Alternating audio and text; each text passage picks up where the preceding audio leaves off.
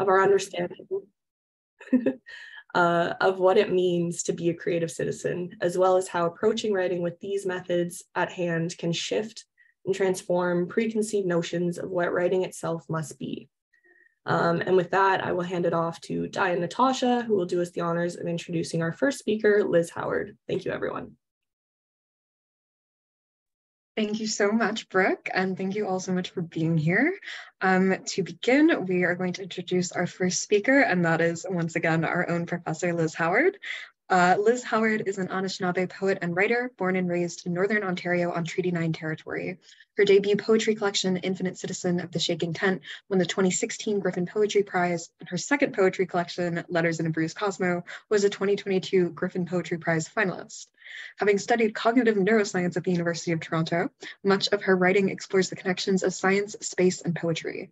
These individual facets of her identity foster poetry that is unique in its presentation, offering intersections between her lives as a writer and as a scientist, negotiating the gap between science and humanities.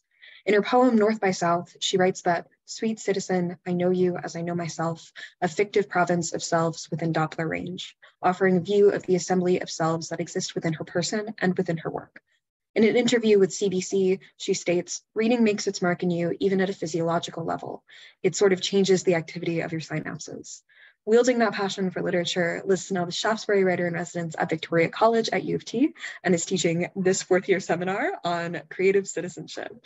Questions of creative citizenship are highly pertinent to her own work, offering a guide to ask questions of how we reconcile our innermost artistic desires with an external audience and world. Everybody, please welcome Liz Howard. Thank you so much, Di and Natasha. That was absolutely generous and exceptional. And I could almost cry. And I'm fiercely proud of that. Thank you. Thank you so much. So I'm going to read 4 poems for you all from my latest book, Letters in a Bruised Cosmos. And I'll begin with the first poem, Probability Cloud. The universe broadcasts its lifespan in radiant heat. I need to believe my account will outpace its ending. Technical oracle, a feed that repeats itself, a reckoning. What I felt was complete disorientation, but the night crossed out sky is more than a map to read into the end and origin of everything. There is a guilt that folds into me like humanity, a darkness in the signal. A mark science confides is evidence of another universe, the collision of an afterbirth. If I continue, can I hold the body beyond its contact traces of violation and intimacy? The palimpsest furniture of our specious present, a succession of excess. I am here, after all, for decadence and silence. See this decadence, a bloom beneath the skin of my invitation. Not truth, but surface, the hole in the sky. And this is Settler Anishinaabe Kwe, Noli Turbare. Beauty is my irreparable eye. Today, I became geometric, a faux linear figure that distills a skip trace of first principles. In a whiteout of Atlantic snow, banging stars into the ephemeral vein of Euclid, while rows of lavender circuits, all porous, surrounded me. I genuflected before the hospital parking lot of my father's jaundice, for I am a good daughter of the colony which begot the immortal heart of the markets. Resources nursed all young bucks of the florets. A liquidity I should service or else receive a lesser dessert. With my smudge cleanse at the ready, I find myself dispensing with the usual future haunt of resilience, a survival signaling my relationship to time, or am I out of it entirely? Come polygon, and I circumvent the disaster. Do not disturb my circles. Holy I went, holy all around my head. The holy I am went careening down the back stairs of this low-rise rental, striated by the pinnacle light of this city that has my blood pooled purple at the center of its gravity. You can scan the ground from overhead for death pits. I read this on the internet when I was dehydrated, lonely, and afraid.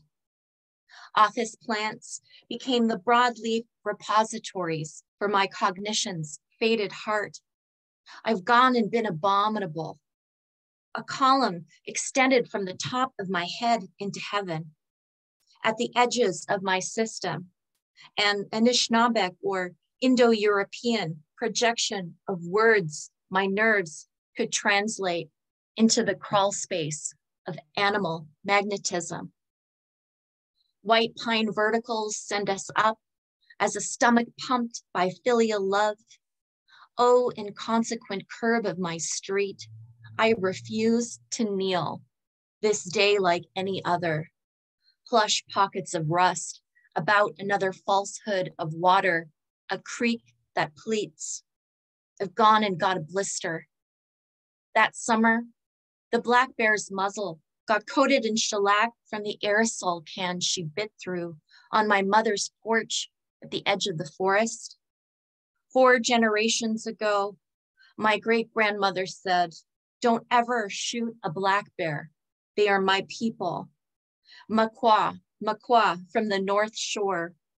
Before I continue to speak more than this, mortuary sunrise, where I'm only just alive. Bonjour, I mean, hello, today is over. And this is I Dream in Gmail. PMS, winter solstice, the hereditary gist of a fractal interior. I buried another yesterday by the back door of this expanding universe just before I dreamt in Gmail. As if all new visions visit digitally, a reply all cri de coeur from Athens, a BCC promoted punk tour streamed via a cave system linked to the romantic history of strange quirks, spooky action at a distance. I slid down a snowbank into a northern stream, and then you smiled as if you like me now that my ass is wet. At midnight, that stream became the border between New France and my dream of being intelligible. Then I'm awake in the garage with my firstborn thought, a thought that sublimates into a braid of snowflakes. What could offer me an office in the February pension, a warmth that only makes its way into the deepest pockets, a novice love that can't help but become a flight risk. And I'll close with a short poem called Spring Letter. And just a note for this one, the word waboose is Anishinaabe Muin for rabbit. Spring Letter. Waboose, tracking through the last of snow. Love is a route I stumble over in search of you. Geese fly backwards in my mind. A rewind that a stand of tamaracks sees just perfectly. There is no way to trap the anxious rabbit of me, as my hide also reorders itself inside the brush of wide time. Thank you very much.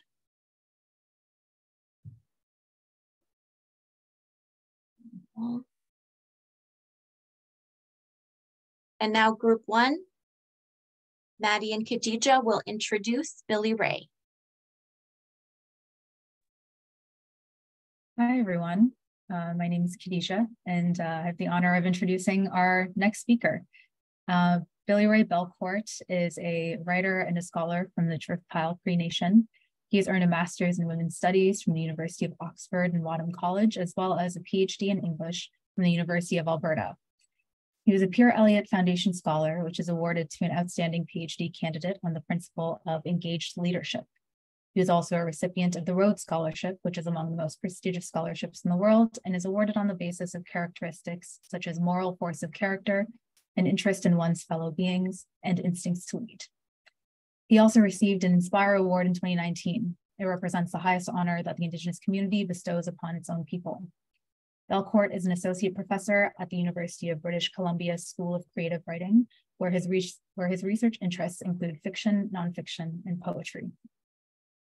Belcourt's debut book was released in 2017, and it's a collection of poems titled This Wound is a World. It's part manifesto and part memoir, and it discusses themes of love, sex, sadness, and hope. It earned the Griffin Poetry Prize, which made him the youngest person to earn the award.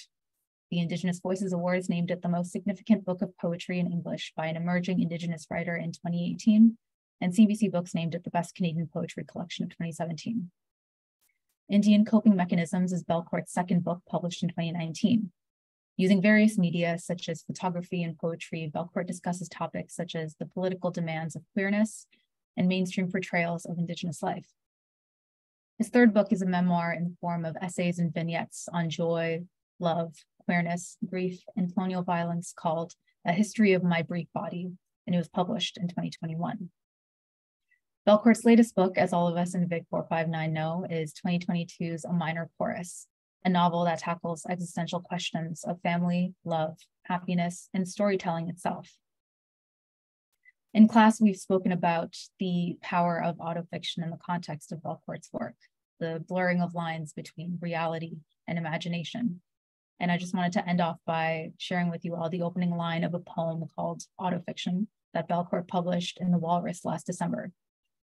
How we exist in the world depends on how we describe it. And with that, I invite you all to join me in welcoming Billy Ray Belcourt. Cool. Thank you so much. How does my audio sound? Does it sound okay? Okay, cool. I'm using an old laptop because I lost mine when I was traveling to Europe last week. Somehow, still finding new ways to lose things. But I'm gonna read a couple poems from my first book and then two new poems.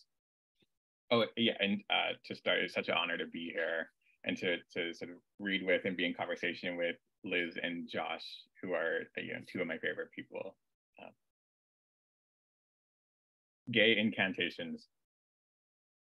I fall into the opening between subject and object and call it a condition of possibility. When I speak, only the ceiling listens. Sometimes it moans. If I have a name, let it be the sound his lips make. There is no word in my language for this.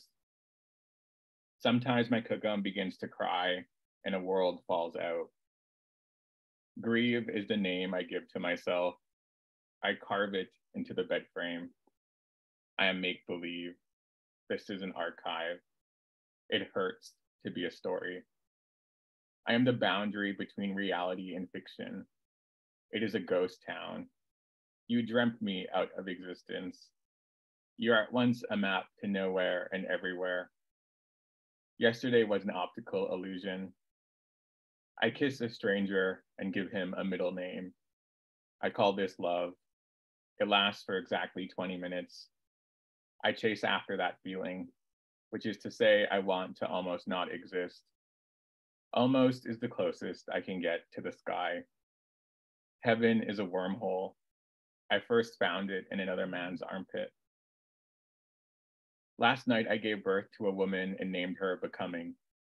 She has 4 Cree girls between the ages of 10 and 14 from northern Saskatchewan. We are a home movie I threw out by accident. All that is left is the signified. People die that way.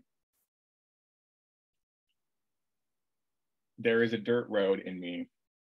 It takes you to a place like a reserve, but not, because there are only Cree girls and no one is falling apart in a bad way. We are people who proliferate only as potentiality. Do not compare us to the rain unless you fucking mean it. Why did my love scare you? Was it too dirt road?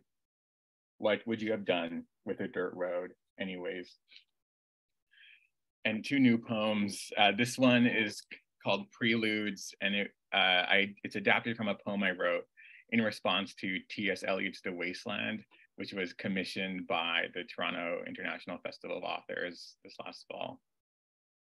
The one. Someone lied to us. The body isn't not a figure of speech. I don't want anyone's sympathy. I want a brief hour of rain between hookups, a plastic boat called grief wide enough to sink in. Nothing excites me as much as the possibility of transcending history. Somehow, there are still so many kinds of light. Number two. Once, a psychic told my mother that I was going to get married, have children. Alas, I'm not immortal. All my sentences end in semicolons. Even death is a beginning. What is the subtext of my sadness? How do I live in the world if I don't love it? Many days I'm hysterical. I remember the wind and what the wind rustles through. A man speaks to me in a human voice. I try to admire what's left of the future, which flickers. And lastly, a poem called Subjugated Knowledge, which is partly about teaching. When your subjectivity feels loose, let the world in. Study the subjugated knowledge of rain, I say to my students. No one understands what I mean. It is a kind of freedom, inhabiting my own little sphere of nonsense ideas. I am incumbent mayor and red ant and total sunshine in the ridiculousness of my prairie consciousness. My people's homeland has been categorized as both prairie and subarctic, but it is actually a secret third thing. We need fewer anthropologists and more minor poets. Here's to the eros of an adjective, I yell. Here's to the golden age of having so little to say and too many ways to say it.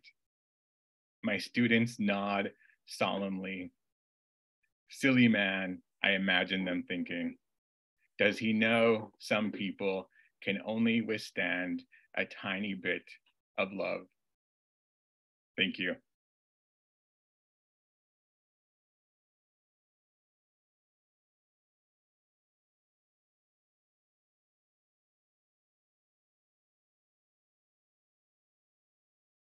Wonderful. Thank you, Billy Ray. And now group two, Sarah and Angel, will introduce Joshua Whitehead. Hello, everybody. Thank you for coming. Angel and I both are going to introduce Joshua Whitehead, so I will begin. Joshua Whitehead is a two-spirit Oji Neho member of the Peguis First Nation, Treaty 1. He is the writer of the best-selling novel Johnny Appleseed, which was longlisted for the Scotiabank Giller Prize, shortlisted for the Governor General's Literary Award, and the winner of Canada Reads and Lambda Literary Awards. Whitehead is also the author of the poetry collection Full Metal Indigiqueer and the book of creative nonfiction essays Making Love with the Land. Currently, Whitehead is an assistant professor of English and Indigenous Studies at the University of Calgary. So as students in Vic 459, Creative Citizenship, The Here and How, we had the privilege of reading Whitehead's Making Love with the Land and discussed and learned from his unabashed commitment to exploring the intersections between philosophy and narrative. In describing his approach to writing of grief in his book, he said, I wanted it to be forgiving of myself for wrongdoings I have done as a person, forgiving of the wrongdoings people have done against me, because to hold all of that is a gargantuan, impossible task. I needed to put grief and give it a body, give it a shape, so I could literally put it down and put it to rest and pick it up when I want. And this just exemplifies one of the many ways in which Whitehead is a writer to be read and understood closely and with intentionality. Through musings such as this and books such as Making Love with the Land, we as writers came to better understand how approaches to creative citizenship are imbued in our work, like in our personal choices and expression, like in conveying our grief. We are very excited to welcome him to this panel today. Hi, my friends. I'm a little sick right now, as I was joking in the green room, so pardon me if I sound like Ray Romano. I also wanted to read something new from the Toronto International Festival of Authors commission piece, because I'm working on a new project. I'm trying to move away from my other ones. So this one is entitled Shoot, Shovel, and Shut Up, which is also known as the 3S treatment as retaliation against an animal preying on livestock. It's also a popularized form of settler nationalism and anti-Indigenous rhetorics, most prominent about Golden Bushi and the 2022 Saskatchewan stabbings. It's also intertextual with Cormac McCarthy's The Road. As one, I am eulogiac. I first was invited to Rideau Hall in 2016. I won the Governor General's History Award for my poem Miko Guanyi, which means rose in Cree. The senses overloaded, like the heated Valerian knife of Rhaenyra Targaryen that foretells the songs of ice and fire. I too stood ablaze in glyph and syllabic. They tell me that I sound ancient when I speak to you of the Algonquin. Velvet, oak, teak, cartilage. What an exhibition to be enveloped within.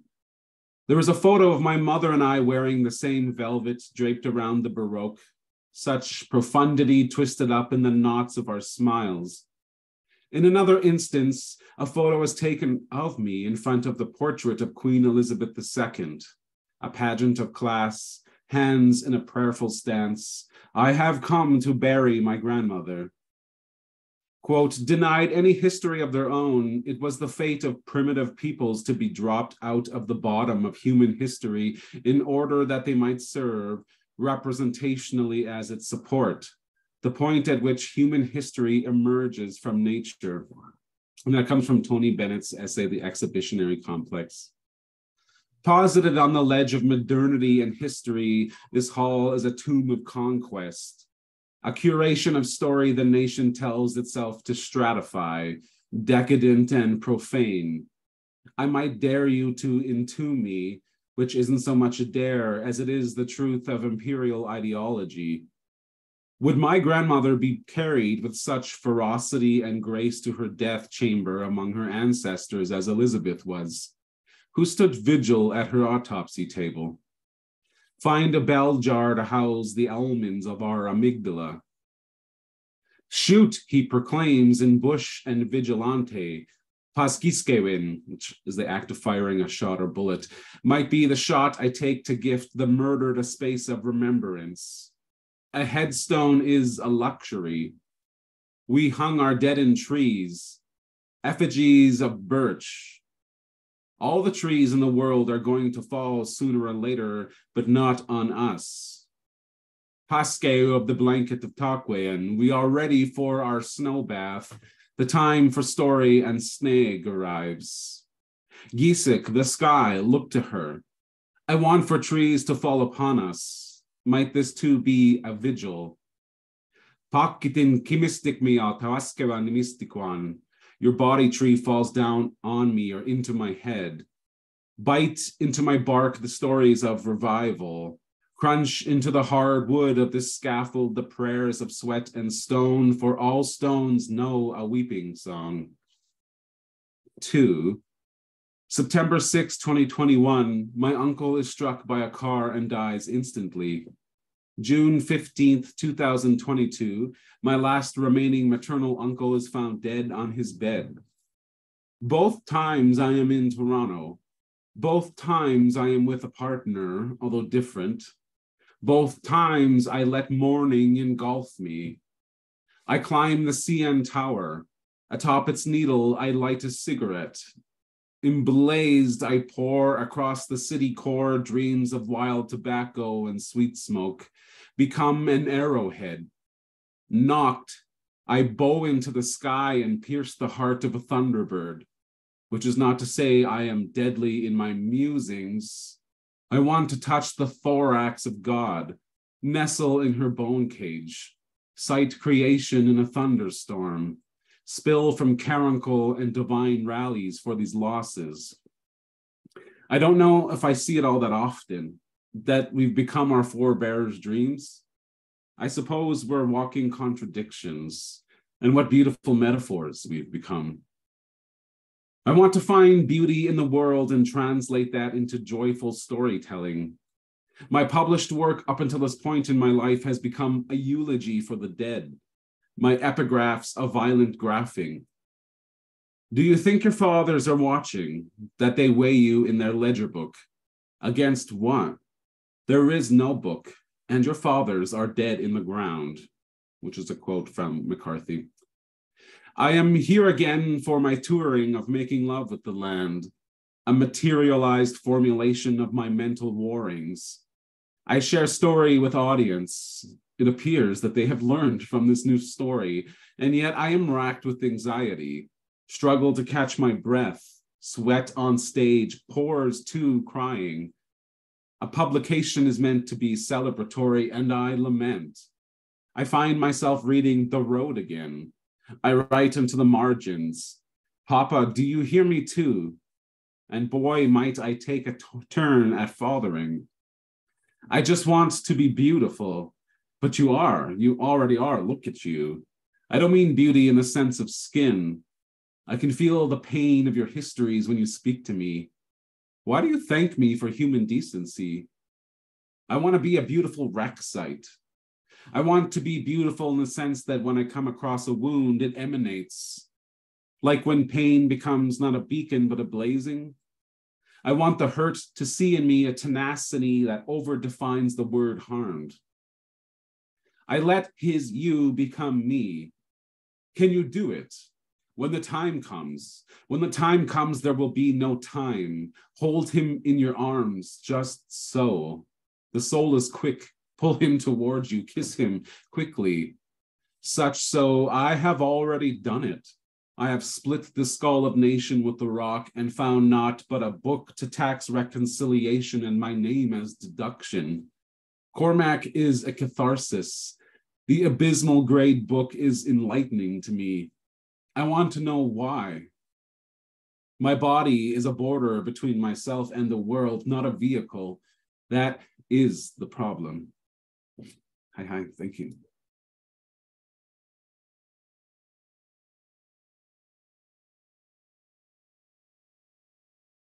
That was absolutely fantastic. Thank you so much, Josh, for that reading. And thank you, Billy Ray, as well. It was just absolutely, just mind-blowingly wonderful, always, to hear both of you read. And Josh, thank you so much for reading, even while ill, but I thought you sounded fantastic.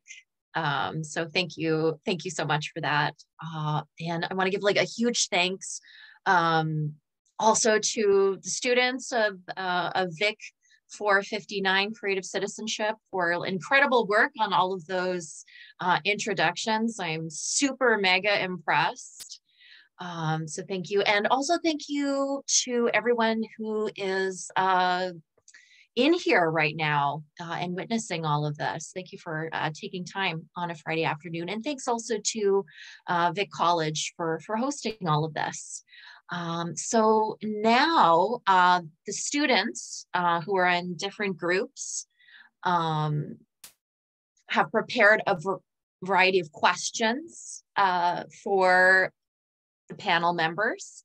And I'm just going to call upon the groups who have author-specific questions to start us off. Yes, so our question is for Liz, and our question is about the writing process. So how do you approach bringing together science and literature while you're writing poetry? This is an excellent question. I would say that let's say there are a few different, there are several approaches that my writing sort of manifests through. But let's say in terms of science and poetry, there are two ways in which the writing comes about. The first is I tend to do a lot of free writing or quote unquote automatic writing, a little bit of what I ask all of you to do in class sometimes when we have time. And I just let language flow through me. Sometimes I'm tapping into language that seems to be coming from an entirely different place. Sometimes it feels as if I'm having to translate full body sort of sensations and impressions into language. And I think oftentimes that results in some of the fissile and jargony and strange use of language in a lot of my poems. However, when I have an idea of wishing to integrate something specific that's from the realm of science into my work, I will do a fair amount of research, background research into that topic. For example, the cosmic bruise of the title, right, of my book, Letters in a Bruised Cosmos. It's an actual region of space that's theorized to be the mark of a whole entire other universe colliding with our own early in our universe's formation. And so it's that interpretation and the evidence that it's based on was at one time the most compelling evidence for multiple universes. And so, of course, I tapped into the research on that and tried to read very advanced sort of astrophysics articles. But mostly what I was interested in is working with the metaphor as much as possible. Thank you so much for that great question, Natasha and Di. And now group one, I think, has a question. Yes. So, hello, Billy Ray. I love your work. I'm particularly taken by what you say about motherhood in a minor chorus. And I'd really love to hear you speak a little bit more to that. So as a gay man, why interpret your own reciprocal caregiving as mothering? What is the value of motherhood as you understand it? And what role might motherhood play in the formation of sovereign utopias?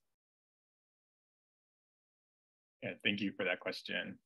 So the moment when motherhood comes up in the novel is the moment when the protagonist is confronted by his own inability to have a conversation with his mother about her past. And the character, the protagonist, realizes that he has to inhabit that silence and continue on. In that the novel that he hopes to write can still be written even sort of without that information, because that history is already inside him, whether or not it's been expressed. And I think a lot of queer people, if I can speak generally, a lot of queer people figure out that they have to mother themselves, not just because of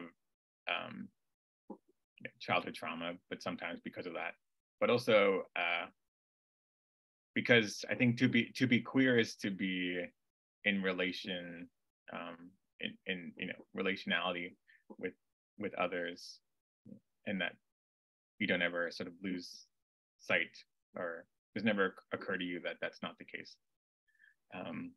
And mothering ultimately outside of a biologically essentialist frame, is ultimately about, tending to one another in ways that makes our lives more possible. That's something that queer people do all the time.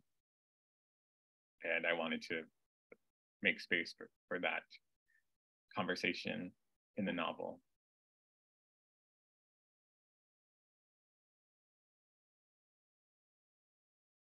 Wonderful, excellent. Thank you so much, Billy Ray. And now, group 2, Sarah Angel, have a question? Yes, so our question is for Joshua. Hello, very excited to be speaking to you kind of in the flesh, not quite in the flesh, but as close as we can get. And so something that we've been grappling a lot with in our creative citizenship class is the concept of self-censorship.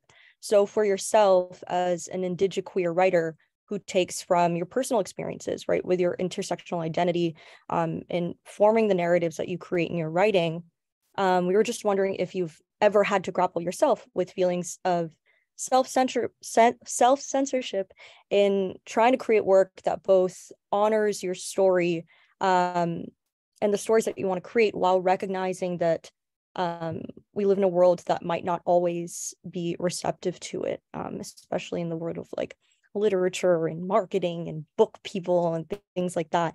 And if so, what recommendations do you have moving forward for, burgeoning artists as well who might be grappling with similar things? Excuse me, sorry. Thank you. That's a great question. I mean, nothing's more embarrassing than like reading a rimming scene in front of your family at a book launch or a book, something like that. So I have definitely had fair share of embarrassing moments with family. But also too, in terms of censorship, let me just, I guess I'll speak frankly about making love with the land. It does, writing a book that's very, I would say, vulnerable, I suppose, in spaces and in terms of thinking about myself and in thinking about the perhaps excavation work that it takes to write something like that in the form of autofiction or autopoetics, which for me, I don't really kind of see a division of. I don't really see that. I think all writing by BIPOC folks and or queer folks is inherently biographical in a sense, or like bodies are like intricately tied to the things that we create in such a way that, there's always a gambit, I suppose I would say, to write, and there's always a cost of the writer to craft. Which I don't think a lot of people take into consideration. Like, when I read, say, something by, say, Catherine Hernandez, I'm a guest to that space and those pages as well. And I always try to enter into a book specifically from, Black writers or trans writers and or any intersection thereof as like medicinal in a sense. And like it's treating it like a plant and I'm just taking off the top. I don't take the roots so that I can return to it. And then also trying to be reciprocal in the pages of the book as well, in knowing the cost that it costs that writer to craft that, and the continual cost it costs to read it and to share it and to be autopsied as we are kind of trained in academia to, pull apart an essay or pull apart a poem or a narrative and like take that line and like, this is the exact line I need to kind of make this argument.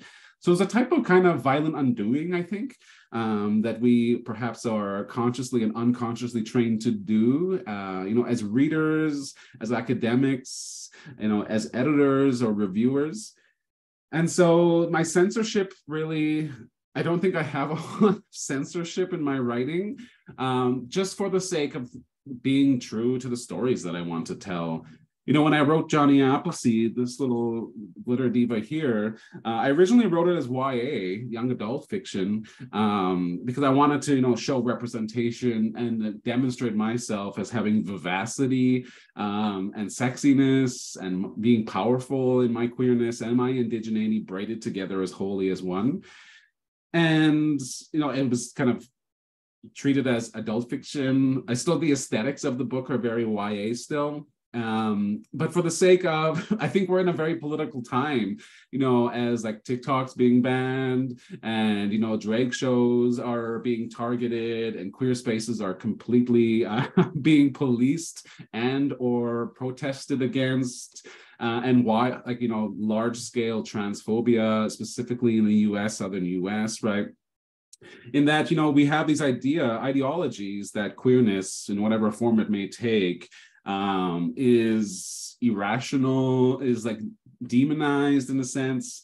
And, you know, like I can turn on the television and watch 6 commercials back to back that will normalize heterosexuality, that will normalize whiteness, that will normalize the acts of heterosexual sex. And so I just, for me, the point of censorship is redundant to me, because, you know, living my life as a, you know, a queer Indigenous person, like these things are normal to me. Like queer sex is messy, indigeneity is fraught, and to put them together is a kind of is profane and profound at the same time, from a settler perspective. And so I just wanted to perhaps normalize that on the page and normalize that in literature. So it's not always ethnographic. And so it's not always like native reporting of like, you know, my works being read as confession for the fable of Indigenous and Canadian history, but rather is showing the, I would say, very, very fraught contemporariness that we live within for the sake of continuation into brighter, beautiful, more sexy, more powerful Indigenous literatures to follow. So I kind of, maybe I just kind of see myself as like an aggregate in the wake of all that.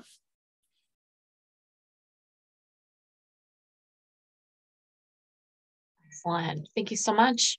And now each of the groups have prepared sort of general questions. So anyone in the panel is invited to respond to them. So I'll invite group 4 to start us off. So Brooke or Lisa.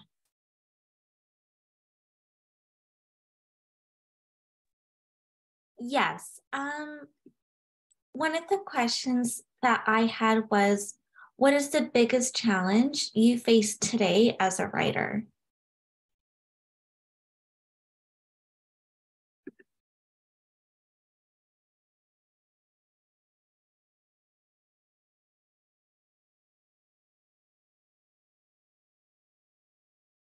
I would say, okay, Billy, you go first.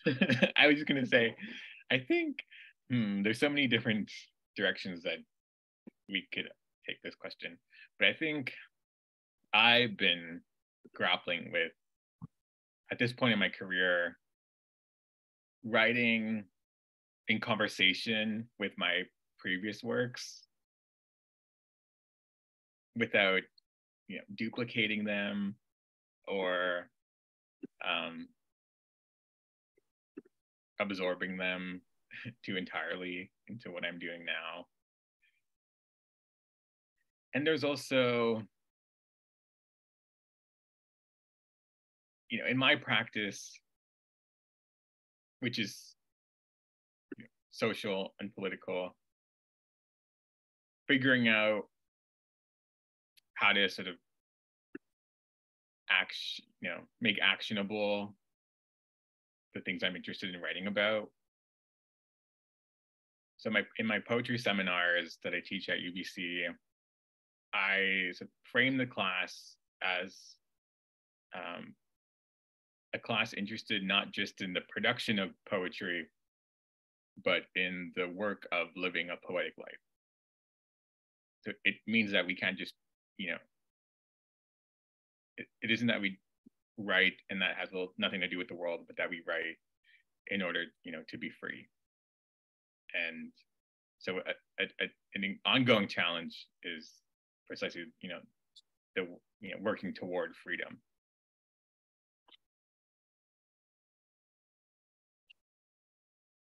Excellent. Thank you, Billy Ray. And I'll sort of like springboard off of what you offered. Especially, I'm interested and have also tried to put into practice in my poetry classes this notion to quote Dion Brand, who said, you can't make a living writing poetry, but poetry can make a life, right? As the sort of lens, right, for viewing the world, and as a kind of joyous, rebellious, and discerning modus operandi. And I find myself struggling to be in that mode of living, which then, of course, would provide the necessary conditions for, creative production that doesn't feel like one is just trying to wring blood out of a stone, which is kind of the sensation for me most evenings when I can sort of like get the odd hour and sort of like steal away and try and conjure something interesting. So that is a challenge. Yeah. Like finding time and being able to not compartmentalize, but I don't know, structure one's affects, I think, in a way that is self-preserving, because there's so many things in the world that demand labor, and also a fair amount of, I don't know, effective labor, which for me is just sort of like, is a lot of worry and a lot of anxiety. So I would say, yeah, that's one of the biggest challenges that I have. And also similar issues, like in terms of, how to make action, as you said, like how to make actionable the things that I'm wanting to write about. I'm in a similar sort of quandary in that I'm wanting to write about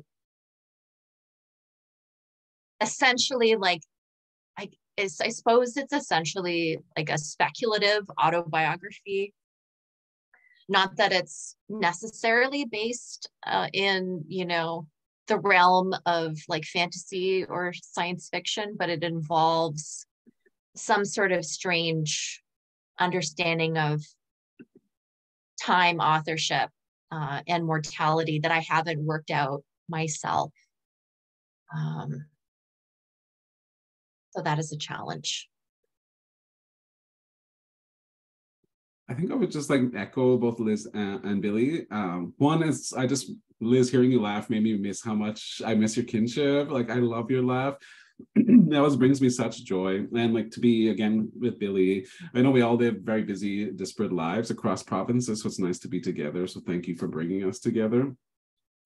And I think like for me, I have like two challenges. Like the number one challenge is like being a writer who's Indigenous and queer or two-spirit, and or a woman. And maybe you feel similarly, Liz and Billy.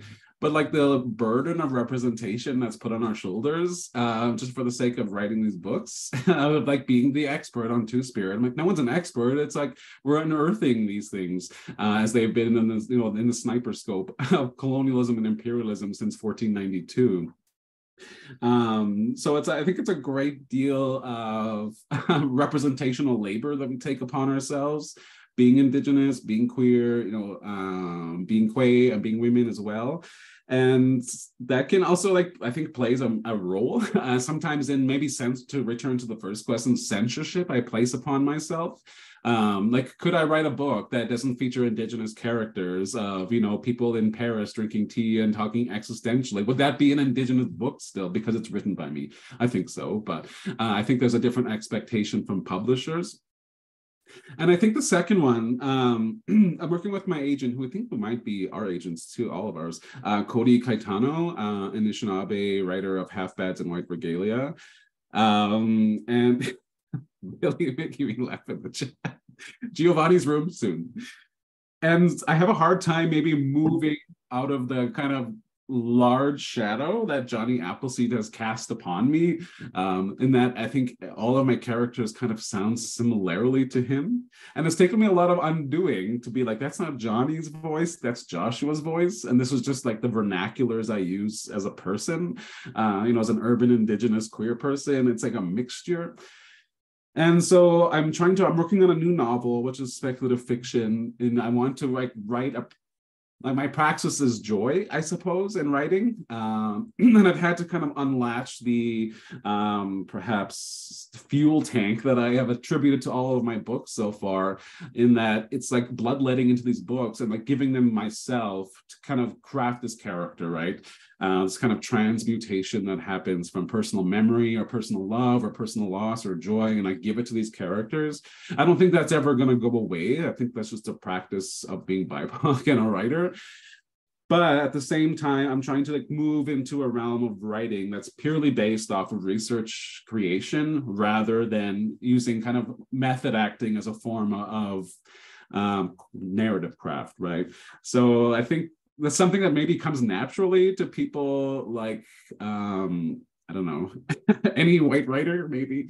Atwood, for example. But for me, it's just like it's very difficult to kind of remove that motor that's moving in between these. And so I think that's a difficulty that I'm learning and unlearning.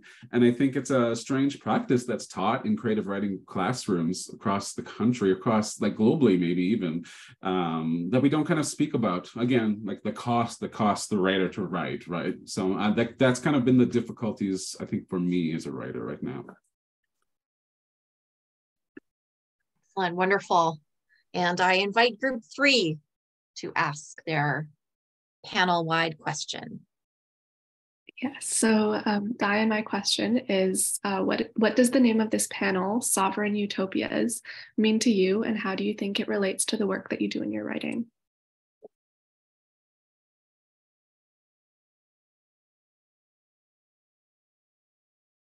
Okay, so I think I would describe my poetics as an invitation to readers to join in on the desire for another world. And I learned from Jose Esteban Munoz that utopia is not something out of reach, but rather something that we already practice in invisibilized and non-institutional ways, that there's traces of the utopian already inside us as queer people, as Indigenous people, and so forth. And I feel like poetry in particular is how I sort of make that feeling available to be felt by others. Even when it's an incredibly sad poem, I think that there's still the fellow feeling means more than just shared sadness. Wonderful. Thank you so much, Billy Ray. And again, I'm going to sort of leap off of a bit of what you've offered. I've always, resonated with this idea or phrase, like another world is possible. And I think it's something that made its way to me through any number of readings, but like probably through like anarchist channels. And it's something that I tried in a way to infuse into my latest work, because the book is taking under consideration 2 different notions of another world or an other world, right? So there's like the cosmic bruise, which might be evidence of another universe. And then throughout the book, there's a reference to Baganagijik, or the hole in the sky, which is a constellation, which is in fact like connected to the shaking tent ceremony. And it's seen as like a portal essentially to the spirit world. And I think for in different areas, the constellation has different associations and residences. But for writing poetry specifically, I feel like when I am writing, when I'm in that really good space of writing, I'm tapping into something otherworldly and possibly utopian, and sort of there's a desire to sort of immanentize something, which to use another phrase, Billy Ray, that you said earlier, that which can sort of make life more livable. Can you guys still hear me? Yeah. Okay. There's some. Your screen is glitching. Yeah, I'm so sorry. I don't know what is going on with that. We can view it as a celestial, some kind of like ready-made video art intervening. Very cyberpunk, Josh says. Excellent. Yeah, so like I guess my work has like utopian leanings, and of course both Josh and Billy Ray's work discuss utopia, as well as this notion of sovereignty, of self-determination, of this better, you know, sort of like better possible world's richness, utopia, for everyone, and for, you know, as Joshua has written, for the kin in communities that one is accountable to, that all of that sort of possible futurity is rooted in the sovereignty of the land. Definitely. I think for mine, I'm like very interested in like maintaining the prairies as a queer space. Like instead of having to flee to like Toronto or Vancouver, or New York or San Francisco, like these queer utopias that we think of, which have rainbow flags planted in Indigenous ground, sometimes I take fault with. And so, yeah, I think like the prairies to me are very utopian, which is why I refuse to leave them. I need to stay here. It's very grounding to me, I suppose. And, you know, I think in the work that I've crafted so far, it has been primarily prairie centric in maintaining the rigidity of queerness in these spaces that are often deemed to ostracize queerness, right? But I also come from Treaty 1, and I come from Peguis First Nation, and I come from Winnipeg, which is, you know, the confluence of the Red and the Assiniboine, and is the birthplace of the Return to Spirit in 1990 from Anishinaabe elder Myra Laramie. And it is also a birthplace of post-contact nations. And for me, Treaty 1 and that confluence of the rivers is like the most ceremoniously sexy place, and because it's a space where sex becomes ceremonious and becomes futuristic, in that, you know, these peoplehoods come together and we become the OG Cree, or we become the Métis, right? And so it's a space of kinship. It's a space of kind of futurity, even as we kind of look to it historically, right? Which is not to say I romanticize it, but it is a space that I would say is a project of future dreaming and future being, which for me is rooted in kind of the ideology of Two-Spirit, right? Or Mi'kmaq Manitowoc. And so like that's why I think I'm so very attached to it as an identifier for myself, that places me historically, then also like ghosts me futuristically in that sense. And so like I think the utopian for me comes from looking backwards, or like looking beneath, or sometimes knowing that, you know, north, east, south, and west aren't the only directions we have. We have upwards and downwards too, right? And I guess I would say like that is a project of knowing that there's additional or alternative or worlds, right? Beside, below, above us, which is like why we have stories of like Sky World or the Fourth World too, right? And that's very utopian to me, of like knowing that the immaterial, because it's not material, does not mean it doesn't exist, right?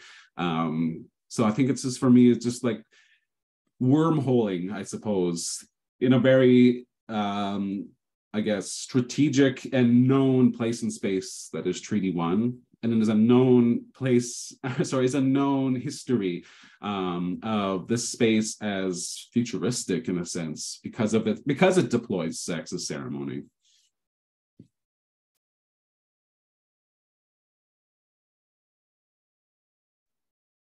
Well, great, thank you.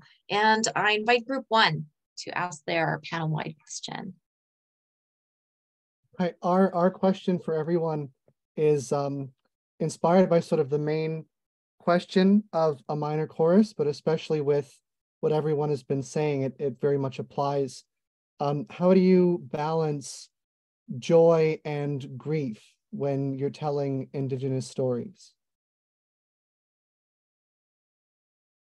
I always think of that Fred Moten quote where he says, like, if anyone wants to tell a story of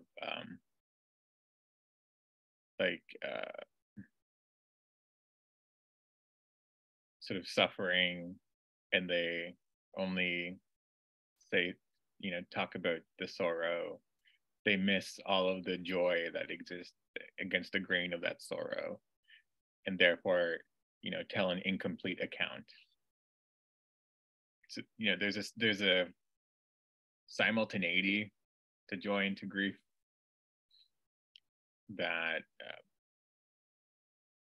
we eclipse if we only zero in on the grief or the sorrow. I think that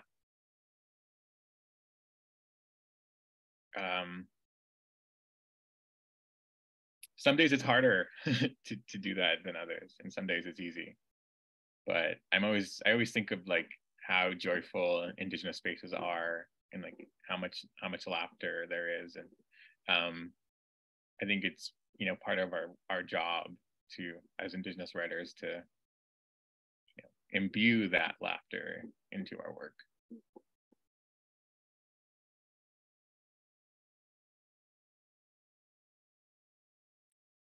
I guess I might note too. So I teach an all Indigenous class, and we've been watching Reservation Dogs to study as narrative. And, like, I think we laugh and cry every episode almost.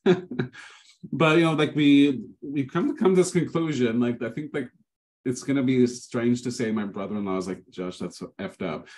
But I think like the most joy sometimes that one can have is at an Indigenous funeral, because there's so much laughter, there's so much remembrance, and it's unfortunate that these are the kind of the times and spaces and places that we come together is around mourning and death.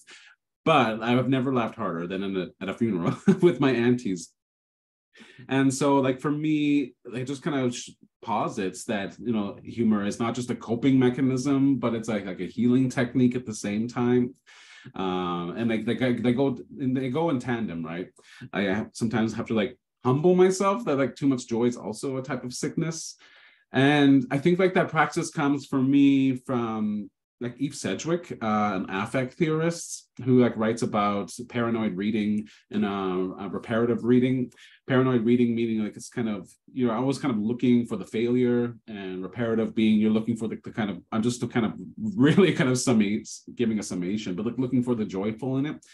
And I try to like translate that into paranoid writing and reparative writing in such a way that I think it's like Full Metal Indigenous, my first book of poetry, I think was very much paranoid writing, which was fueled by anger and fueled by hate, really, and a desire for destruction, which is what the book does as this kind of cybernetic trickster invades and infects the canon. And I think it's how can I say this? It's a divine miracle that we as Indigenous peoples, and then we as Indigenous writers, are not endlessly bound and connected to this kind of paranoid form of reading and writing.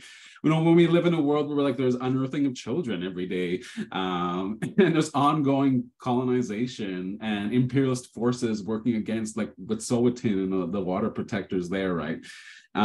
It's a grace that we can write with joy and humor and love and care. And for me, like that's a project that I've been trying to take on, is this kind of form of reparative writing, in that I'm not so much writing to, it is a dismantling, but it's a dismantling through kinship and affect and care, more so than like a targeted bow or a knocked arrow. And I think for me, that's the way I deal, perhaps, with mourning and grief and pain and loss, is through that practice of writing as a means of rematriation, to kind of forego repatriation, and then kind of reparation and repair work, really. So I've really been trying to imbue that. I think Making Love with the Land, if I had to kind of give it a thesis, it was for reparative writing, right? Of the self, for the self, and as a kind of large, perhaps, a meditation on forgiveness, really. Incredible answers, Billy Ray and Josh. And I would say,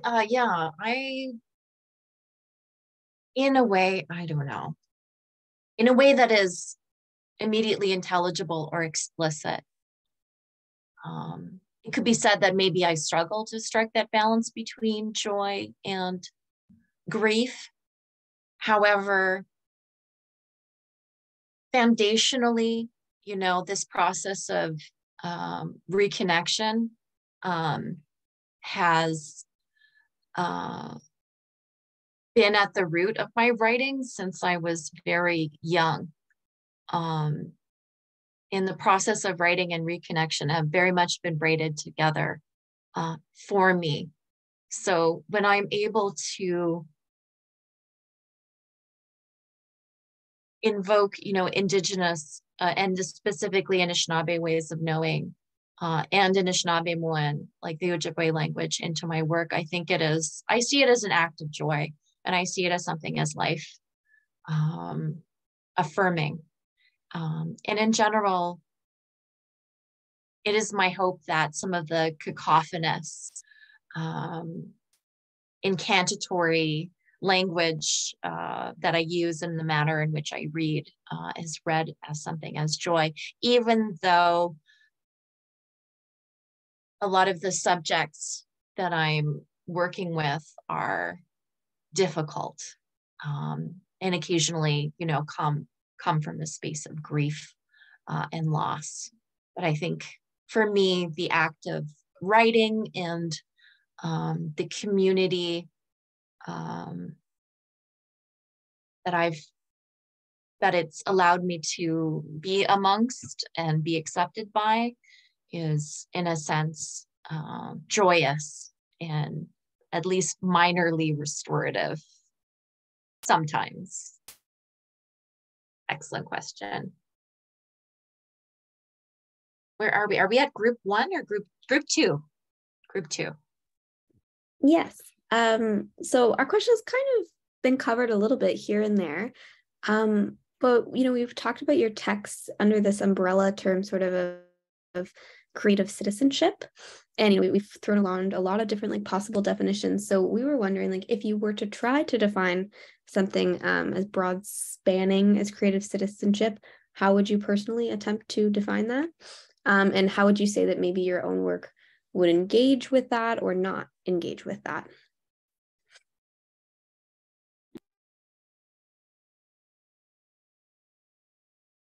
I mean, okay, if I was going to attempt to define it, it's not something I've thought of. So I'm very happy to be part of this with Liz and with the class. Excuse me again. In that,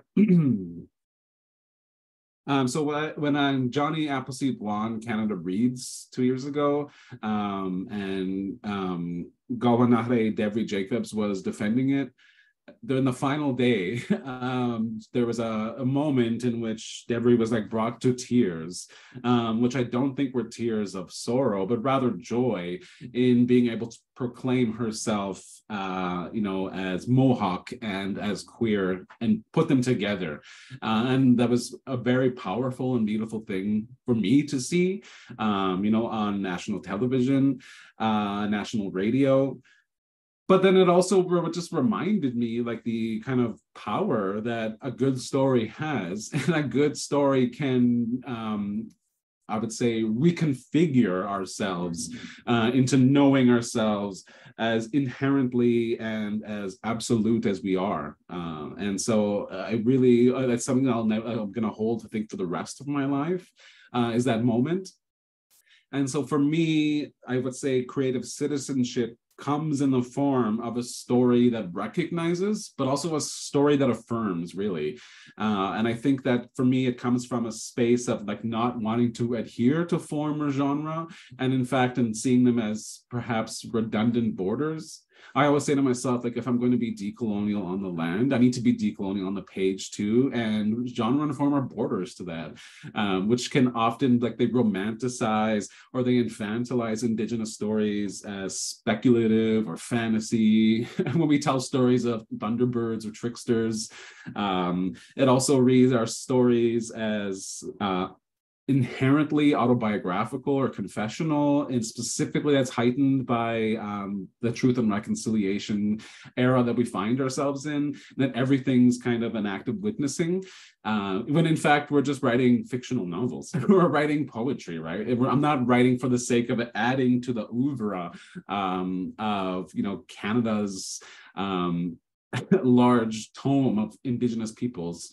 And so for me, like, I think I'm like the stories themselves become sovereign in that way, in that they are written as the story needs to be written, as it ought to be written, which may become an amalgamation or, you know, a mutation of various different forms and genres that come to play in telling the story of someone like Johnny Appleseed, or coming to play into a book like Making Love with the Land. So for me, yeah, I kind of need to like work and act as a hybrid to create citizenship in the story that affirms for, you know, the communities of which I am a part and write for and, you know, love and care for, which is, you know, queer Indigenous communities, Indigenous women, and Indigenous peoples writ large.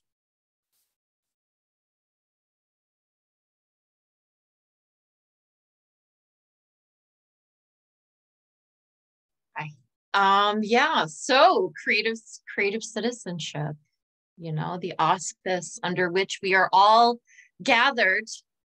I see creative citizenship, you know, as being multifaceted. You know, I see it as both, you know, a possible lens and interpretive framework in terms of like how, you know, works are received, or, you know, how we view ourselves as a reader or an audience. But also as a potential praxis and mode of being in the world, all of which would involve like a deep attunement to, you know, socio-political and historical conditions, right, under which works may be produced, including, you know, who the audience, the quote unquote intended audience of a work may be, and that of, you know, the author themselves.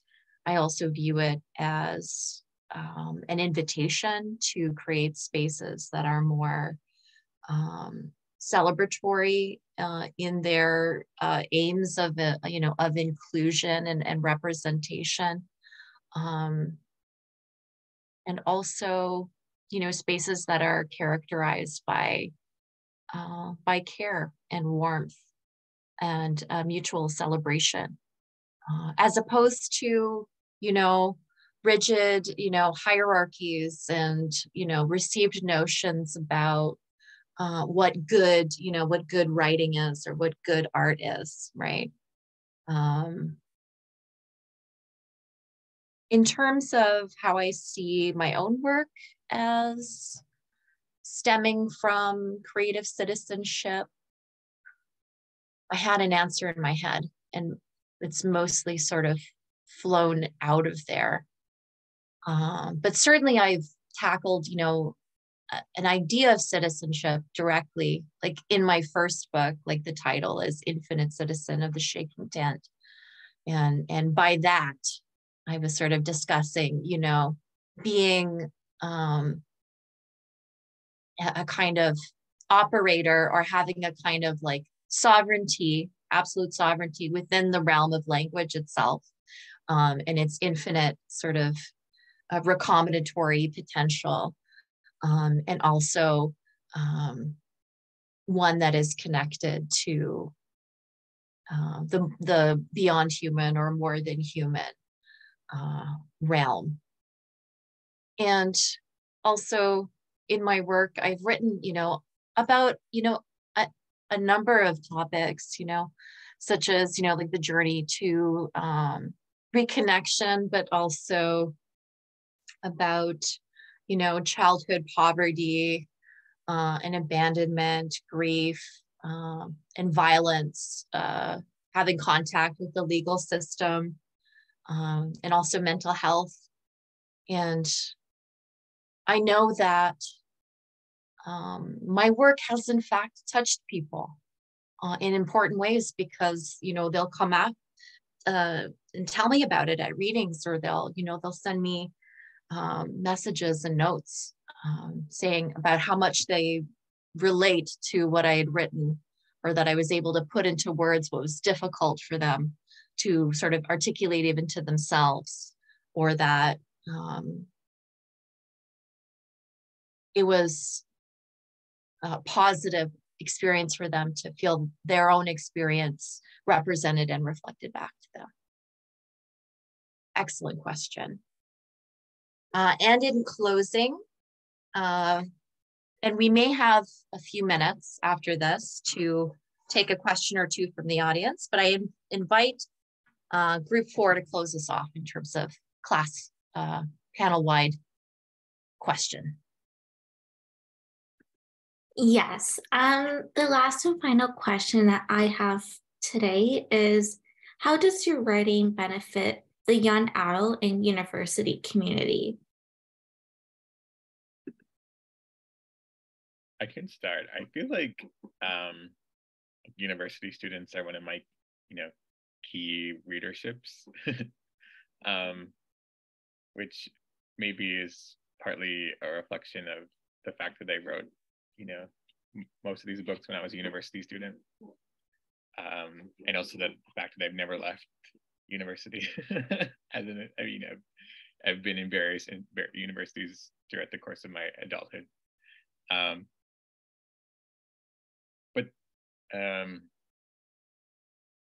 When I get asked how I became a poet or when I became a poet, I always tell the same story about, being an undergrad and feeling the enormity of history for the first time and seeing how it had shaped my life and my family's lives. And that poetry seemed like the only method to grapple with it that didn't crush me, or that wouldn't crush me. And I sort of luckily stumbled onto poetry on the internet and then started writing my own. And I think that sort of spirit or that energy is alive in my books. And I think that spirit and energy is alive in all of you and in so many young people. And that can be channeled, for good toward that project that I mentioned already of, imagining and insisting on our freedom.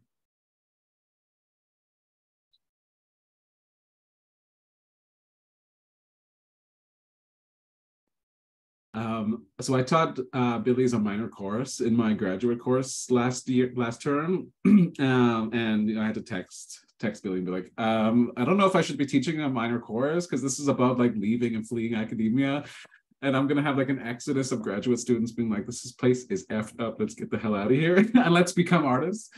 It actually went really well and was really beloved. And I guess like I also have never left university. I've only had 1 year off of school my whole life, in which I worked at Subway, and it was a terrible time. I had to go to like Subway University. It was strange, but I won't get into the rhetorics of Subway right now.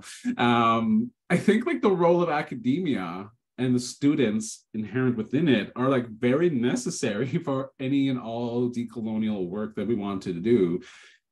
Because we need the theories of Munoz, we need this like theories of Butler and Deleuze and Guattari, and we need Foucault, and we need these. But again, I think like I can't go home and like tell my grandmother, I'm like, you know, the necropolitics of this nation state and the imperial forces it uses. She's gonna be like, what the hell are you talking about? But she is a theorist in that sense because she has that embodied knowledge. She has like what Dion Millian calls like felt theory too, right? And so like I think it's so important that, you know, we are like philosophical thinkers, we're critical thinkers. But for me, it's like kind of moving into like as a graduate student now, as a professor, it's like eat up all of these theories and then like expunge them in narrative. And I think like we all do that. And like that's when the power of academia and graduate students, I think do this very beautifully and excellently, is that when you can take that and you can take, you're talking about necropolitics and biopower, and you're talking about, you know, cruising utopia, and you're talking about gender failure and gender theory, when you put that into something like This Wound is a World, or, you know, the Bruised Cosmos, or Johnny Appleseed, it's like our communities are learning these things of which they know. All we're doing is just giving them the language. And that language is, for me, takes the form of character. So I think it's paramount and fundamental that, you know, we have these spaces and that we have the knowledges that they have access to. And then we kind of use that, we make it accessible through narrative or through the poetics. And I think that's like a mandate that I've always kind of upheld and maintained since becoming a university student. Wonderful. Excellent answers. I would say quickly, I mean, I hope it is of value. I hope my work is of value and is a benefit to the academic world in the university system. I've certainly, you know, found myself a sort of a guest within it, for which I'm very grateful. And I would say, in generally, like my work might be doing something interesting because it, you know, it invokes and braids together you know, Western science, varieties of Western science and thought with, you know, poetry as a language art, and also Indigenous knowledges and ways of knowing in a non-hierarchical way. And it shows that all these different ways of approaching the world can be fruitful and valid, I would say. And perhaps we have no time, I don't think, for questions from the audience, or maybe one question. First person who pops one into the chat.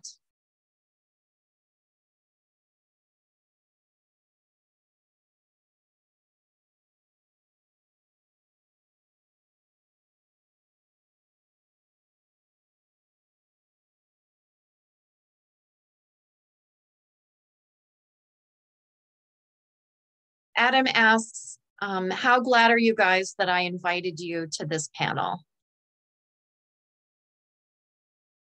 I feel like we're at, you know, I had Liz give like a lecture in my class in the fall. Yes, yeah, that was wonderful. That was great. I enjoyed it very much. And I've had Josh speak in my class, and I've spoken to Josh's class. I feel like this is just going to be our lives for the rest of our careers. Definitely be like ping pong between classes, but I'm very happy now that Liz and like Victoria College had us. It's unfortunate that we all get to be in a room together, and we all get to be in our Indigenous baddie self, maybe to quote Cody Caetano, together. I was like woefully sick last night and was like, I don't think I'll make it. And then this morning I just got this like nasal steroid that like keeps leaking. That's why I keep going off camera. But I'm so happy I was able to muster the energy to join. And I just want to say like thank you to Billy, to Liz, and to all of you who came tonight or today. It's really invigorated me, and I'm leaving with some quotes that I think I will discuss with you at later points. But I'm feeling really invigorated, really energized, and I definitely needed this on a sick bed. So thank you all. Oh, excellent. And thank you so much, Joshua and Billy Ray. It was an absolute delight to have you both present, and thank you for agreeing to do this with me. I want to thank also Adam Saul and Emily Fu of Victoria College, who have been doing some wonderful behind the scenes running of things and support. And I'd like to thank and congratulate my wonderful students on an incredible event. I'm so blown away, so filled with joy, and so deeply appreciative of the brilliance that you brought to today's session. And thank you generally to everyone who was able to attend today. And I believe at some point a recording of this event will be made available through Victoria College. So I'm sure we'll make that knowledge apparent at some point. Okay, great. All right, you are released. Enjoy your Friday. Chimagwech.